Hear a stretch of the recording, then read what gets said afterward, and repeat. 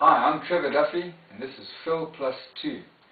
Now I'm going to ask you to think of a card, and I'll also think of a card. I'll start off by naming your card, and if I get it right, I'd like you to try and name mine.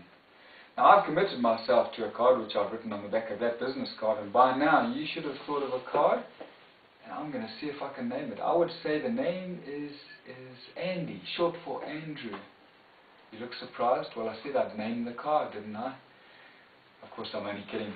What did you really think of? 10 of hearts. The 10 of hearts. Okay, let's take that one out. There it is.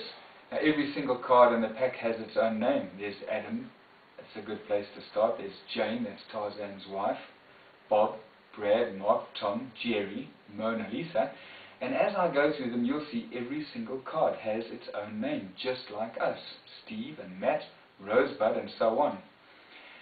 But when you were thinking of the 10 of hearts, the name that seemed to come to my mind was Andy. Well, there you go. So now I'd like you to see if you can name the card that I was thinking of. Don't forget, it's written on the back of this business card.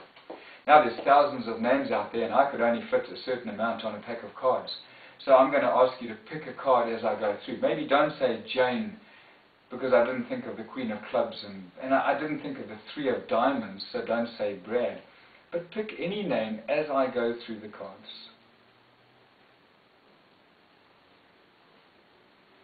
A buck. Oh, buck, there you go. Okay, well the card that I thought of was the 7 of Spades, and buck is the 7 of Spades.